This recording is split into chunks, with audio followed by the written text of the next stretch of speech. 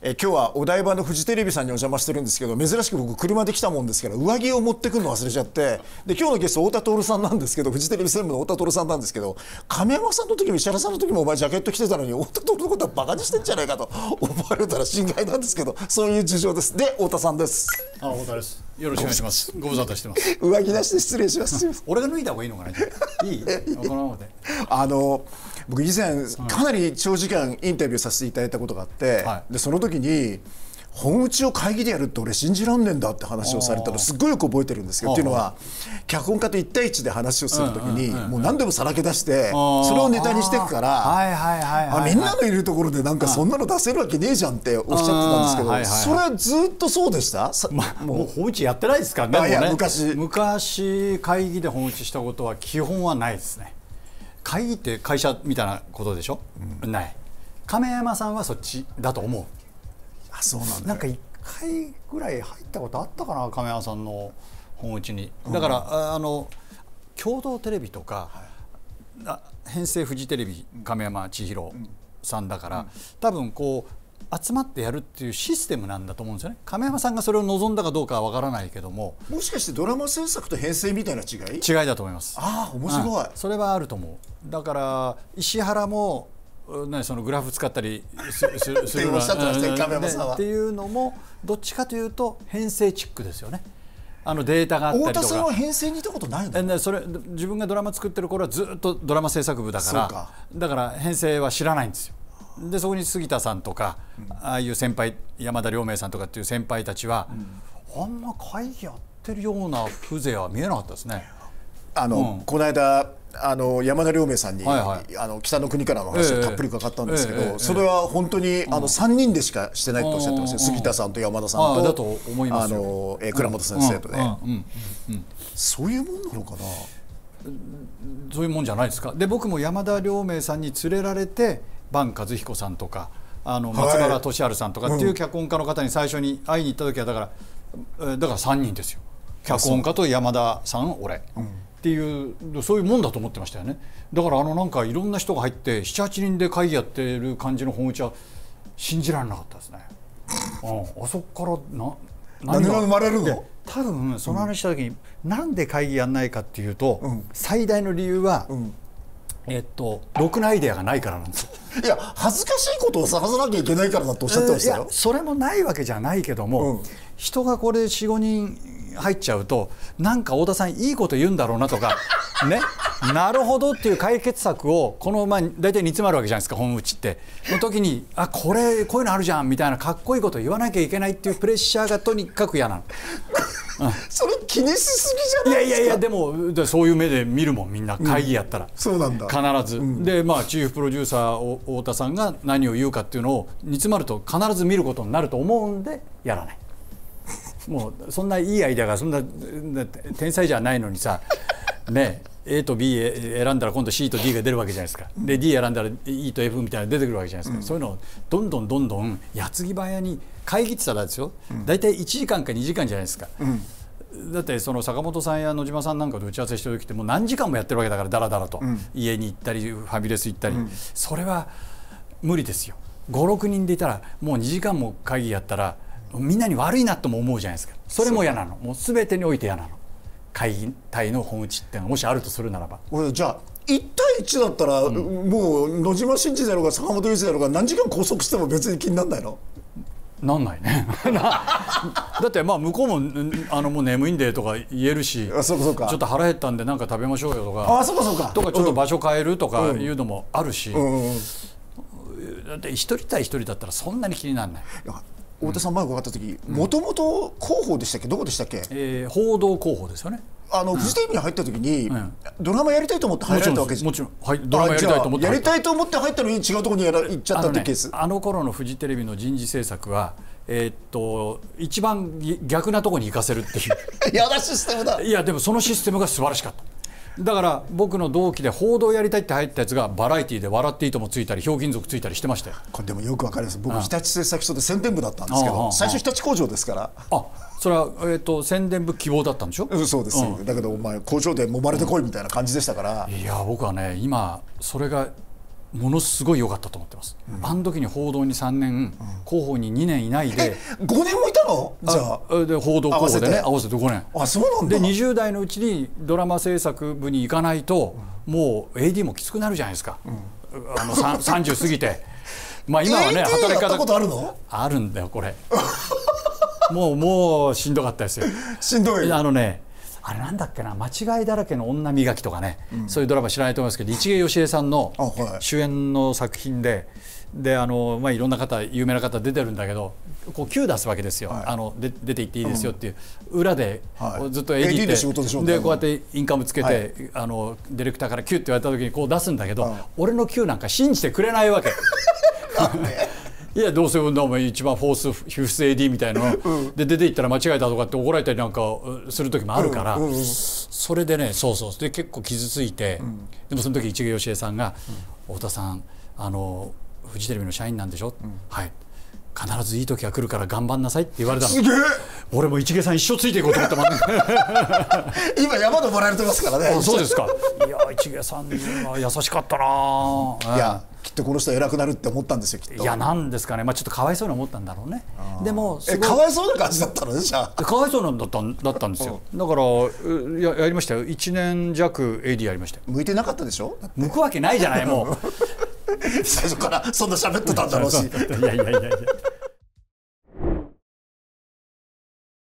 1本だけ演出作品があるんですよ。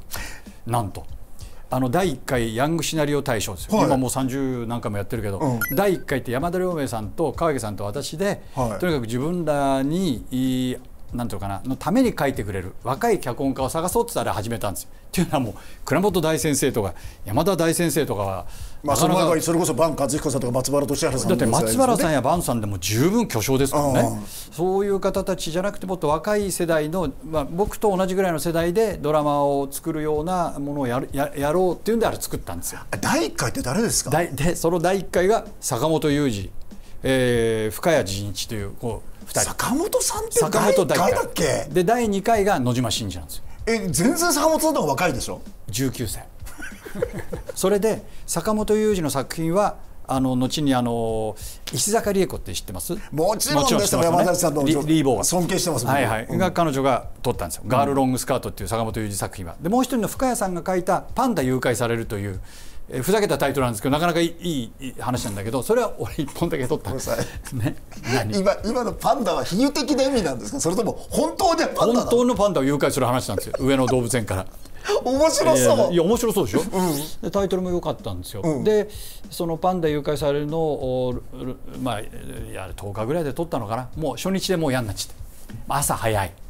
でも次から次へと矢継ぎ早にどうしますこうしますって聞かれるじゃない監督って。フジテレビの方がそんなことを言うとは。いやもう自分には本当に合わないなと、もう1日目で嫌になっちゃった、ドラマを作りたい、ドラマ制作部に行きたいっていうのは演出家になりたいってことだから、当時プロデューサーっていうのは演出家を10年20年やって後に管理職的なあれだったから、プロデューサーっていうのはあんまり中村俊夫さんっていうすごい北の国からや、その後のオレゴンから愛とか、グローバルなドラマを作る、大プロデューサーいたんですけど、プロデューサーとして著名だったというか中村さんが最初じゃないかな。そうなんだ。でそういうでもプロデューサーってそうなんだろうなとは思いながらも、みんな演出やりたかったんですよ、僕の時代は。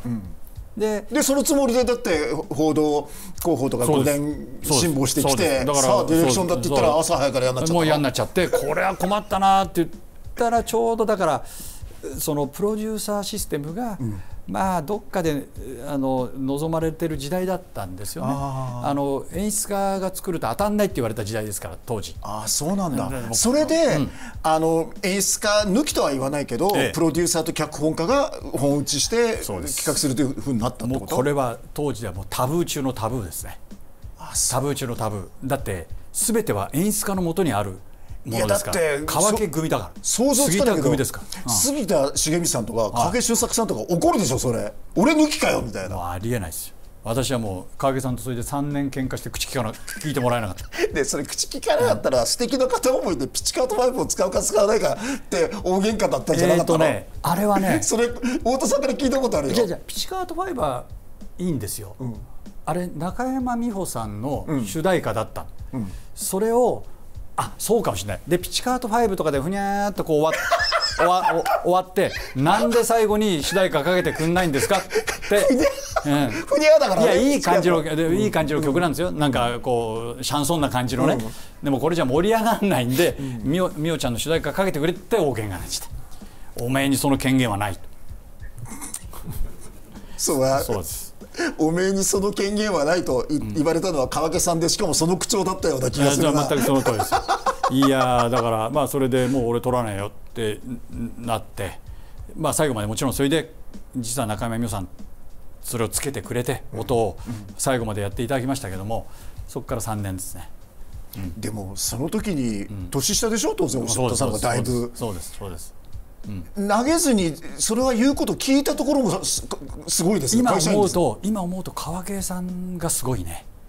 それは川家さんがすごいと思う。先輩が飲んでくれた、だから唯一何だったのかな。すごくないのはその後3年口を聞かなかったっていうのはやはり大人げないなと思うけどでも3年間の間にすごく自分でもヒットが出て、それは今思えば川家さんに口も聞いてもらえないものをどうやって自分の中で返すか、いわゆるディレクターシステムからプロデューサーシステムの転換はヒットが出なかったらこれ意味ないんですよ。でも今聞いてて思ったけど、ドラマ制作で杉田さんとか川家さんがいらっしゃって、太田さんも同じところにいたわけでしょ。で片やこっちは演出家で、太田さんはもうプロデューサーなわけだから、でもちょっと組織の中で変ですよね。なんで？だってプロデューサーが上に来るじゃない。だって最終的にはプロデューサーがやっぱり権限を持つわけでしょ。持たないんですよ。それまではそれまでは演出家が全部なの。もちろん予算の管理だとかキャスティングとかはプロデューサーやりますけど、全権は監督にあるわけ。だけどお金の問題がすごくでかくないですか。それお金の問題なんて当時あってないようなもんですよ。赤字垂れ流したって誰も文句ない。今殺されちゃいますよ。だからただ一定殺す方だしね。でも一定の予算の管理ときちっと現場がね進行していくことと、あとは本打ちって一部本打ちを監督とプロデューサーでやるっていうような感じでしたから、プロデューサーの意味合いが今とだいぶ違う。そうか、全然違う。これちょっと話戻りますけど、その一本パンダ誘拐される、なんで誘拐したのか聞きたいけど、忘れちゃったから、そのパンダ誘拐されてもう無理だって思ってプロデュースした最初は何？僕は記憶しているのは君の瞳を逮捕するぐらいからですけどね、太田さんの名前を。ただあれはプロデュースってのは名ばかりで、基本的には山田太田なんですよ。コープロデューサーです。だからチーフプロデューサー山田亮明、セカンドプロデューサー太田徹なんですよ。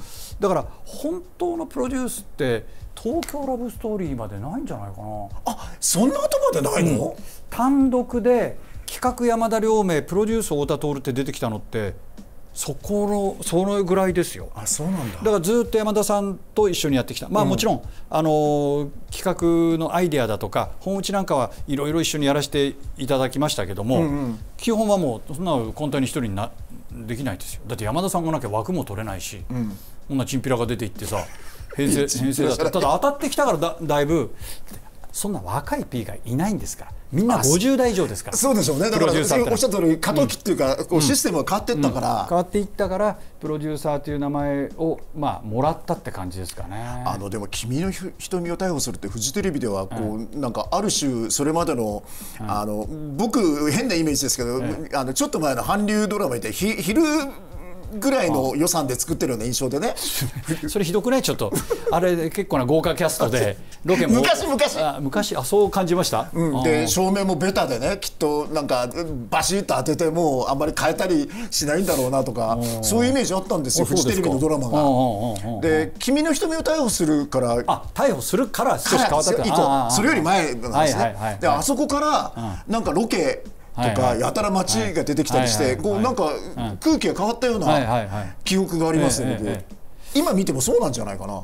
だからドラマってのは基本的にはセット劇の中心ですよね。TBS なんかそうですよね。でホームドラマが強いように、あれね多分ね男女7人ぐらいから変わってきたかな、テレビドラマの歴史的に言うと。なるほど。でも最初は男女7人からぐらいが、要するにその恋愛ドラマになんていうかな、場所と空気感をすごく意識して作るっていうのは衝撃でしたよ、僕は。そうなんだ、じゃあ君の瞳を逮捕するは割とその影響？もう男女7人の影響大ですね。本当？だから男女7人と日テレさんのハートカクテルっていう渡瀬製三さんの漫画のドラマ化。でもその君の瞳を逮捕するを始められた時はまだロケで半分ぐらいロケでやっちゃうなんてノウハウがないからむっちゃ時間かかったんじゃないですか？いやだからみんな死に始めちゃったんですあれスタッフが。こんなロケで重労働はないって当時だから渋谷ビデオスタジオじゃないとできなかったかもしれない。渋谷が舞台の渋谷ビデオスタジオで撮ったってこと？あれがやっぱ一番転換点になったのは渋谷スタジオで作ったことですよ。それもだって河田町だったりしたわけですからね。でやっぱフジテレビイコール新宿だった。でそれがもう新宿がどっちかというとこうわい雑な感じになってきてて、おしゃれな街っていうと渋谷代官山に移行してた時だからちょうど。でそこにスタジオがあって、フジテレビの技術の北の国からなんか作ってる方たちからすると「君の瞳を逮捕する」みたいなものはもうなんだそれドラマじゃねえよって感じだったと思いますよ。バラエティーあれはっていうぐらいに思ってたんだけど、最後に対談がついてましたよね。そうあれひどい。あんなことありえないじゃん、北の国からやった人からしたら。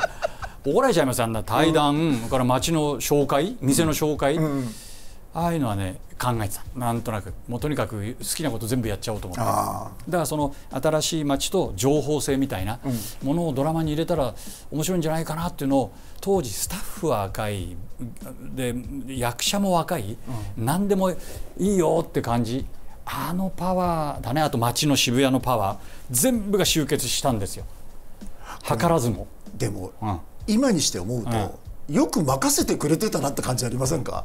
異常ですね、やらせてくれる。あれはまず山田さんが異常ですね、そういう意味では。あんなのよくやらしてくれたなっていう。だってどう考えてもそういうの山田さんのアイデアと思いながら太田さんが言ったわけでしょ、これ渋谷で講習にしろとか。でだから渋谷バラエティーにしちゃえみたいな。そう、バラエティーにしちゃうとは思わないけど、そうですよね。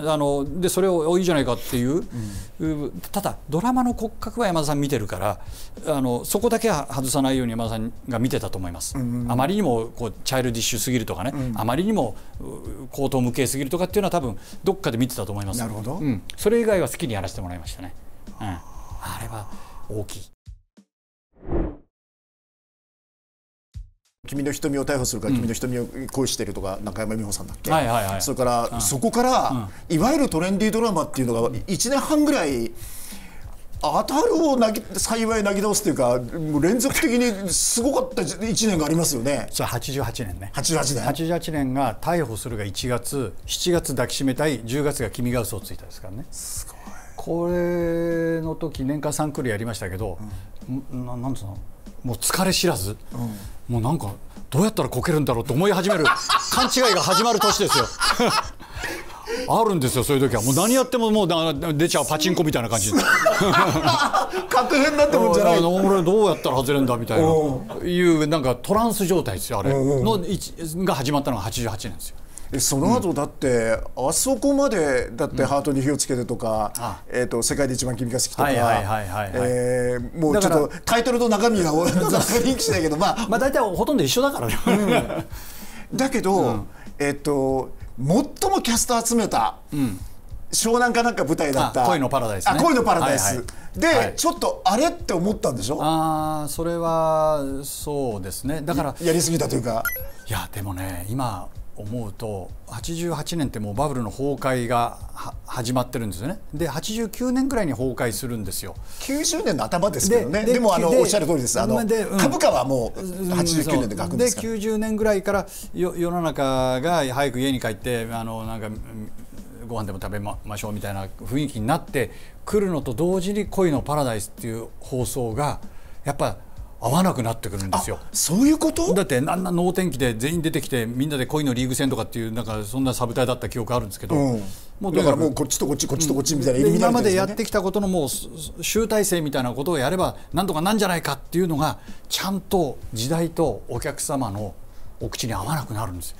俺あの時テレビって時代と寝なきゃダメなんだなってすごい記憶がありますよ。面白い、すごい思った。そこで数字いかないんだもん、思ったほど。恋のパラダイスでなんか一つガクンと気がついたってことね。このまんまじゃダメなんだろうな、変わんなきゃダメなんだろうなとは思ったんでしょうね。でも何がすごいって、そのトレンディードラマよりもすごいと思うのは、その後素敵な片思いから路線変更して、まあ世の中的にはなんか純愛っていうか、こう一途な恋の方に行ったって言って、そこから先の方が実は数字はもっとすごいじゃないですか。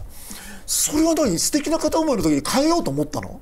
だって恋のパラダイスですよ。全員浮いた仕事をやってんだよ。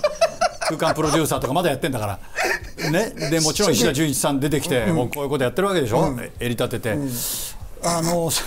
でもまあそれでだから満員電車で知り合う中山美穂さんと柳葉敏郎さんで、京王線よく覚えてますね。っていうところに行かないとダメなんだなって思ったんでしょうね。でそれで野島伸司さんと当時素敵な片思いって野島伸司さん、でこっからやっぱ彼の色がすごく出てきて、で川田町の食堂で2人で打ち合わせしてる時に浜田省吾さんの「片思い」って歌あるんですよ。でそんな話を彼から出たのかな。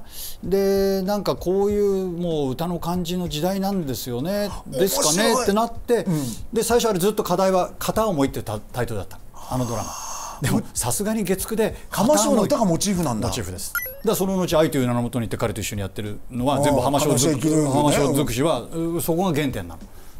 でも最初にこのドラマの原点はその浜省の「片思い」っていう歌で、今までのその浮かれた恋のパラダイスまでのとはちょっと違う、抱きしめたいの路線とは違うんだよってことは当然川家さんと打ち合わせをしてたわけでしょ。だからそういう意味じゃプロだね。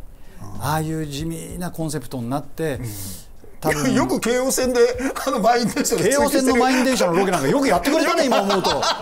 今思っちゃったね。今一番嫌そうだよね、そんな汗臭い感じね。ますますプロだな。ああプロだね。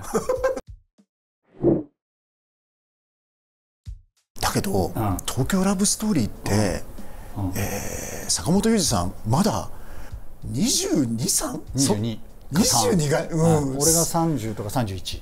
まあ原作ありと、サイモンさんの原作ありとはいえ、ありきとはいえ、すごいですね。でもね、一昨日坂本さんと飯食ったね。でまあトーラブの話もちょこちょこ出るんだけど、大丈夫ですか、いじめてなかったですかその時は。誰？僕が？なんでわかんの？いじめちゃいない、いじめちゃい。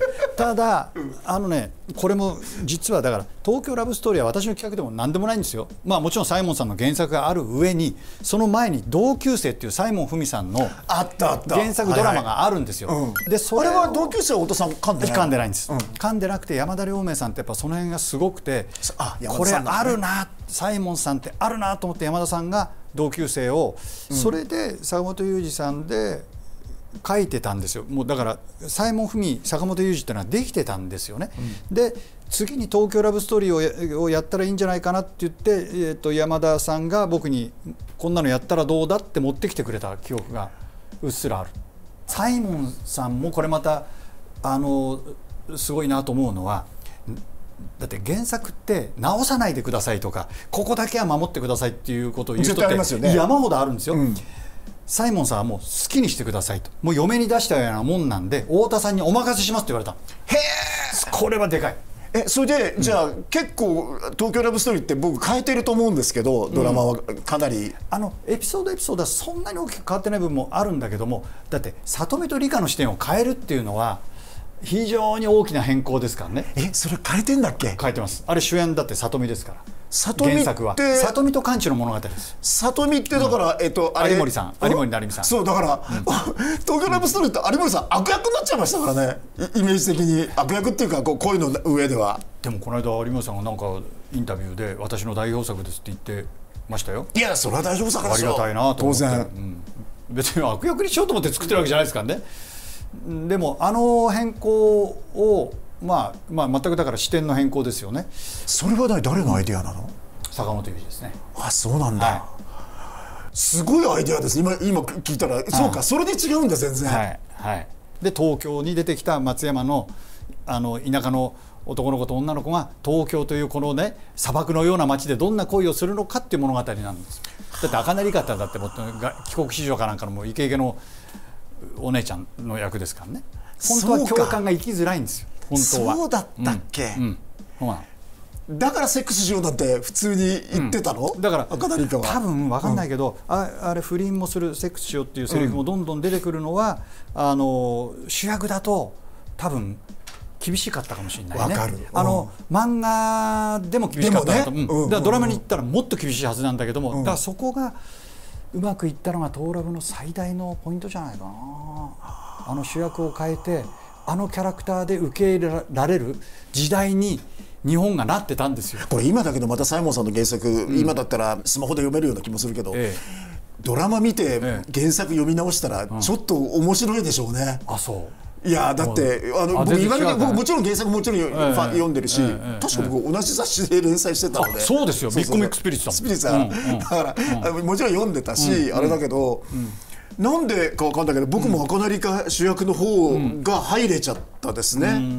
だから僕同級生は原作だけど、トーラブはドラマの方が印象に残ってるって言ったらそういうことだと思う。あれ同級生もそうだけど、だからある東京におけるコミュニティの物語なんですよね。同級生だったりとか田舎から出てきた、でその中で起きることなんですけど、その全く部外者の赤成川をその中に入れるのはあくまでもこのコミュニティがどう変化していくかっていうための材料であって、真ん中に来る使い方じゃないですよね。だからそれを、松山でしたっけ、四国のでも、学校に行ったら柱にあやい傘で掘られていったところに、あそこにあれがかかった小高翼がかかったところなんかもう倒れましたもん見てて。そうですか、あんまりもう記憶がねえんだよな。見返したりしないの？しないですよドラマ。本当？俺ね唯一自分のドラマでたまに見返すのってラストクリスマスぐらい。なんで？わからない。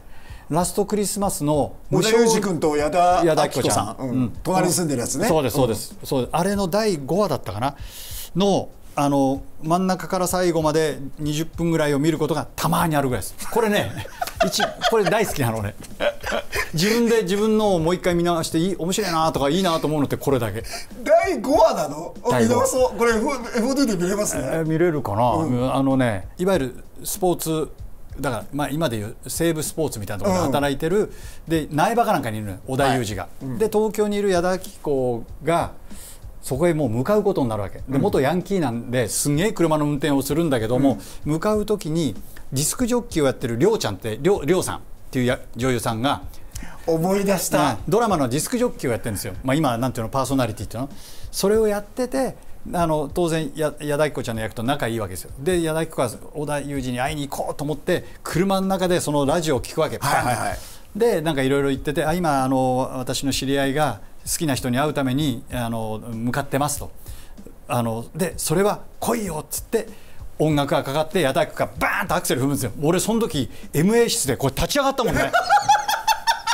これだとやりたかったのはもう全てはこの恋の高揚感、これが一番やりたかったことなんだっていう。恋の高揚感なんだよ。その第5話のそこは。で第5話で最高視聴率取ったんですよ。当時25ぐらいいったの。でそこから後の話が矢田亜希子さんが病気になるんですよ。そうか。それを乗り越えて最後ハッピーエンドになるんだけども、一昨日坂本さんと飲んだ時にあれ坂本さんなんだ。坂本裕二さんはあの時僕はね1年間だけ月9に戻ったんですよ。4クールやるって言うんで、そのうちの2本書いてくれてますからね。ラストクリスマス、愛しきみえっていう菅野美穂ちゃんの愛しきみえとラストクリスマスで野島伸司さんがプライドって、もうだから当時自分がやってたんだって8年ぶりぐらいなんだもん。もう集合してくれと、俺も脚本家知らないと。だけどその時もう二方とも大変なもんでしたからね。いやもう大家だったんじゃないかな。でももう集合してもらって、でその一昨日坂本さんと飯食った時にこのラストクリスマス俺たまに見んだよねそれだけって言って話してたらで2人のねで僕はもう一回月9書いてくれと坂本裕二さんに。ね、カンヌも大変でしょうと、もうね世界の巨匠でしょうと、でもあなたはもう一度月9で好きだ嫌いだを書かなきゃいけない義務があるんだと。ね、その立派な作品も大事だろうけども、もう一回そこに戻ってきてくれと。ごめんなさい、フジテレビの専務の割には説得力ないな、なんでそれでそれでね、俺ね、ここのとこの作品見ててやっぱああいうの書かないじゃない。で唯一ないですね。花束みたいな恋をしたって映画であるんですよ、坂本脚本が。あれ見た時に書けるじゃないかと、もうねやれるのにやらないだけだと俺は思ったんで、会うたんびに言ってるんですよ。もう一回最後に死ぬ前に月9で好きだ嫌いだを書くのがあなたの使命だというふうに言って、でなんで俺がそこまで強く思うかというと、ラストクリスマスで一緒に本を作って第5話で恋の高揚感で終わったのに、そのまんま引っ張れないで病気を入れちゃった。これはお互いに痛恨の極みだと思ってるわけ。面白いなのでもう病気を使わない当時の東京ラブストーリーやトレンディドラマやってる頃のもう浮かれたもう単なる恋の好きだ嫌いだ右だ左だっていうことだけで、別れないだけでね、別れるってだけで11話を持たすドラマに、ラブストーリーの王道ですもんね。で一番難しいです、実言うと。だから病気に逃げたっていうのがどっかで僕と彼の中にないわけじゃないんですよ。その時も、本の作り方は2人っきり。もちろんです。そうなんだ。それずっとそうです。僕今ちょっと思い出して、恩着せがましいこと言っていい？はい、どうぞ。突然思い出しちゃったんだけど、太田さんから連絡あって珍しく僕に、J-WAVE で撮りたいんだけど馬場さん番組やってるよみたいなこと言われて、僕ご案内したことありますよ。それがりょうちゃんだ。りょうちゃんをだからドラマ僕全部見てるんだ。六本木の六本木ヒルズの J-WAVE だから繋いだのよく覚えてる。ありがとうございました。どうもあれいいロケ場所だったよ。あれ最高でしたよ。いや俺なんで今ラストクリスマスよく覚えてるんだろうと思っちゃった。あれですよ。だからその恋の高揚感をあれを最終回に持っていけなかった。やっぱり体力も知力もやっぱ年取ってちょっと衰えてるのかなと思ったんですよ。でもそんなこともないだろうけど、でも確かに心配おっしゃってるのよくわかる。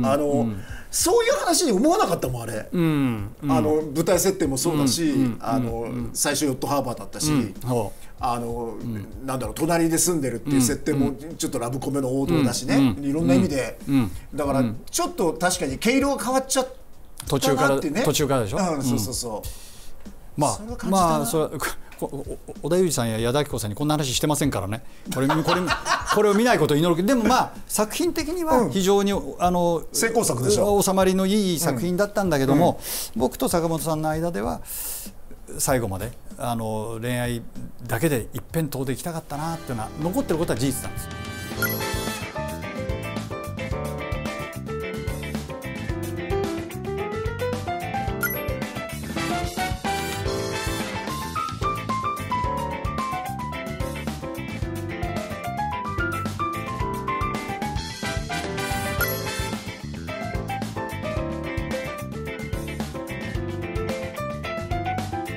チャンネル登録、高評価、コメントよろしくお願いします。